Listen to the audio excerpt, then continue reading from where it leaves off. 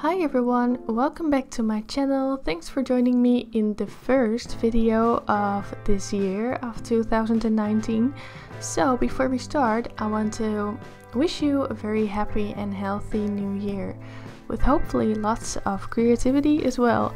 So I'm planning to upload lots of tutorials on my channel this year, and we're starting off with the first one, and this is a tutorial on how to draw black curly fur in colored pencil. So this was part of a tutorial I did on Patreon, so the real-time version of this one and the two curly furs you see above are available on Patreon for the $4 tier. And let's get started now. So I am using my Polychromos colored pencils as always, and a white Caran d'Ache luminance to blend. And besides that, I'm using a very simple regular pencil sharpener. I'm using my Tombow Mono Zero eraser. And then I'm also using a Olfa cutter knife later on in the video to do some special detailing. And for paper, I use the Canson 1557 180 grams paper. So I drew this a circle, as you can see. And within that circle I'm going to draw the curly fur sample that you see on the right. I'm going to make it a little less dark. So I'll keep the contrast a little bit lower, as it is really dark in the reference photo. So I wanted to put some more detail in, make it a little bit lighter. I am starting out by mapping out all the different clumps of fur that you can see. So I'm sketching those out and get an overview of the shapes. I'm following the reference photo, see in which direction all these clumps grow, and that is my first layer. And that is what I always do when drawing curly fur. I map out the direction of the fur, draw in all those different clumps. For that I'm using a medium toned cool gray. And when I have everything mapped out, I'm going in with a darker cool gray. This is cool gray 4, if I'm not mistaken, cool gray 4 or 5. And with that, I am going to darken up some of these clumps. So I'm focusing on the shadows first. So I'm drawing in the darkest shadows. But this is still my first layer, so I'm not going to put in those dark blacks. I'm focusing first on mapping out the shadows by pressing lightly.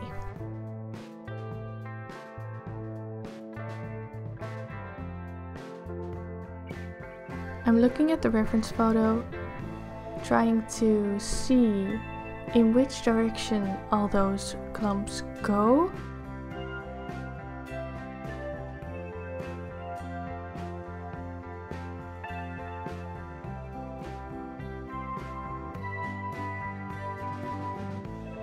And I'm slowly darkening up the areas in between the curls.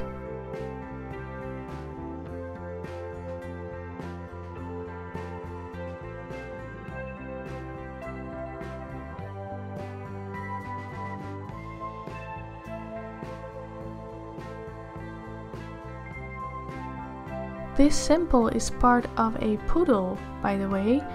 This is the head of a black poodle, so a part of the head that I picked.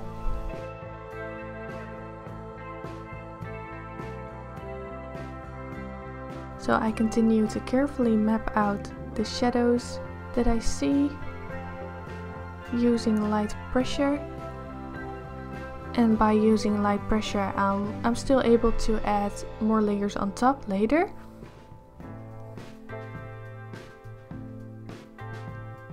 This part is always a little bit of work. It takes quite long, but it's a very important step in the process.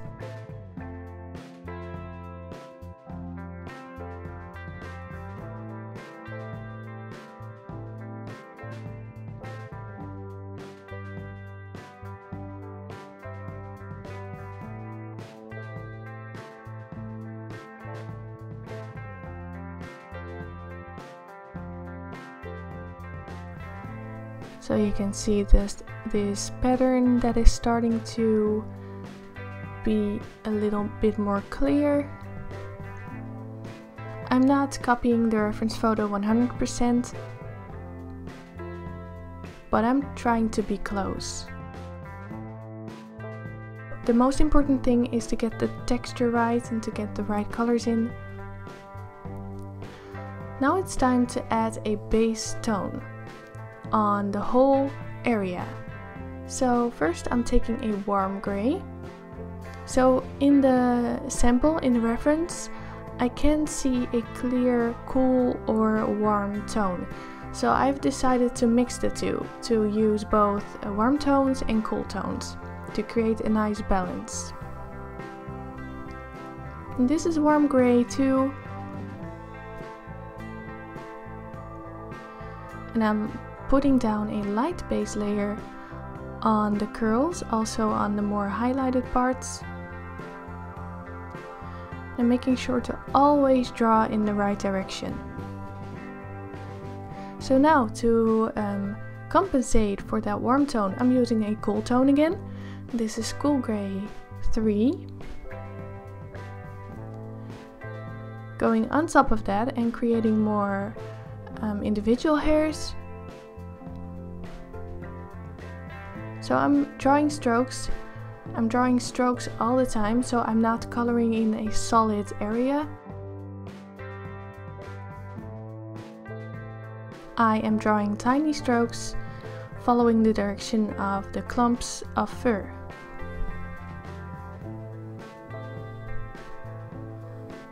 Now it's time to add some color. I don't want to use only grays and black because that's going to look very flat, so I'm going to use some brown.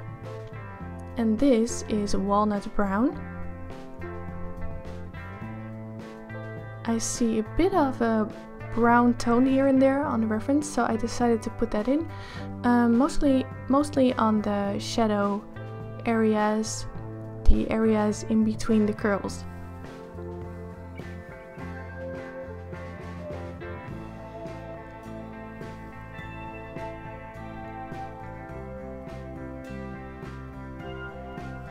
I don't add a lot of brown though, just a little bit to create some more depth.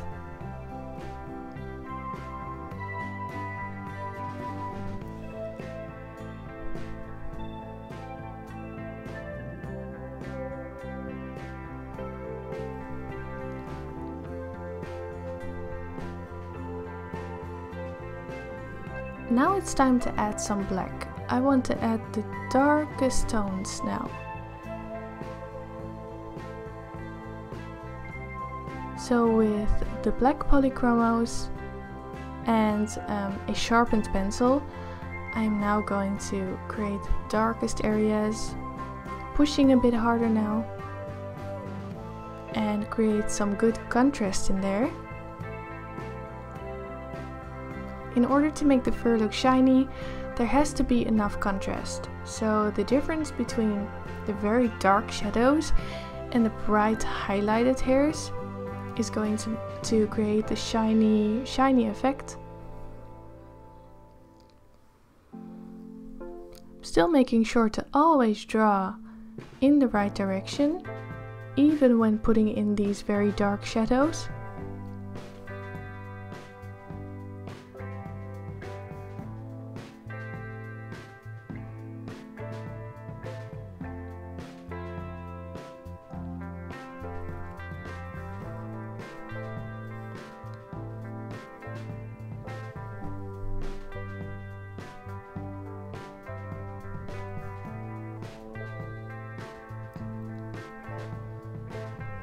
Very important to use a lot of layers when working in colored pencil.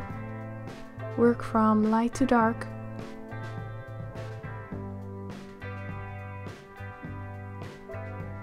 Especially with black fur, because it would be so easy to just go in with black right away. But even with black fur, the layers need to be built up carefully. You can always see different colors in black fur. So definitely be patient. I'm using some Payne's Grey now. Payne's Grey is a dark grey with a bluish tone to it, so a very cool tone.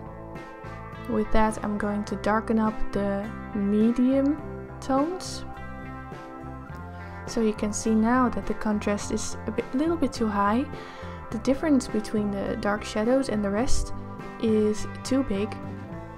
So now I'm darkening up the medium tones. So let me know in the comments below what your New Year's resolutions are, and especially when it comes to art. I'd love to see them in the comments. Maybe we can encourage each other to stick to them.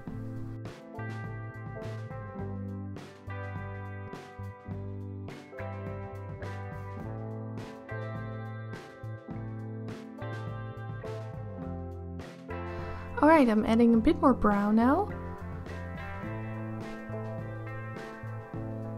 And this is burnt umber. And then even a bit of purple. This is Caput Mortem Violet. It's a color that I love using in black fur because it always gives it so much more depth.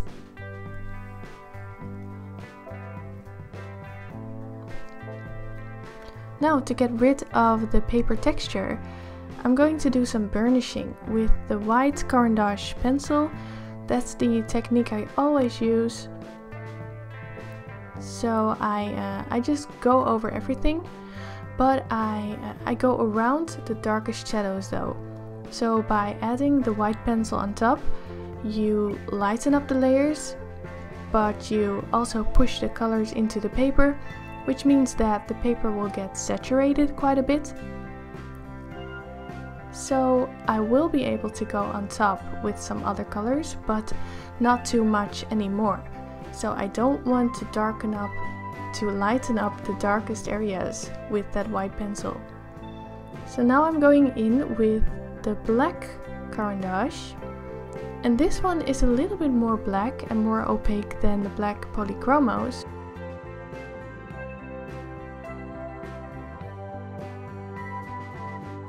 With that I'm going to enhance the dark shadows once more.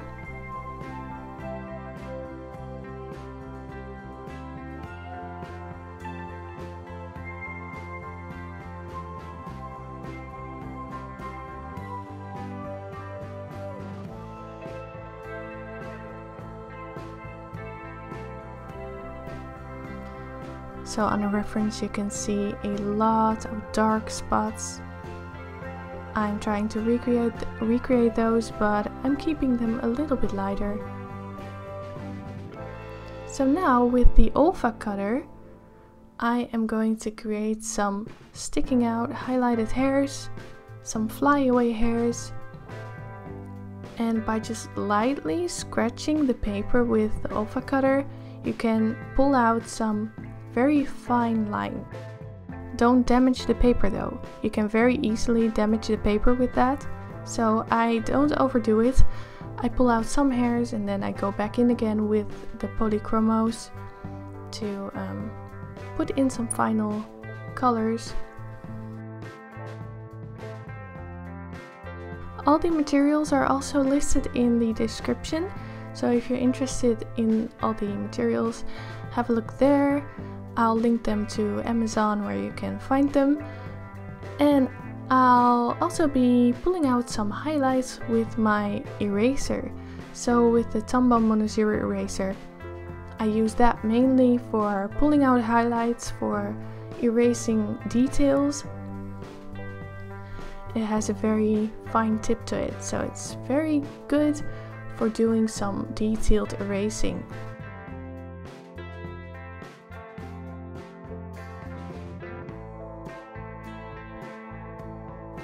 So now it's starting to get really dense, really good dense piece of fur. I'm going back in finally with the black Caran d'Ache once again. I feel like the shadows could be darkened up a little bit more.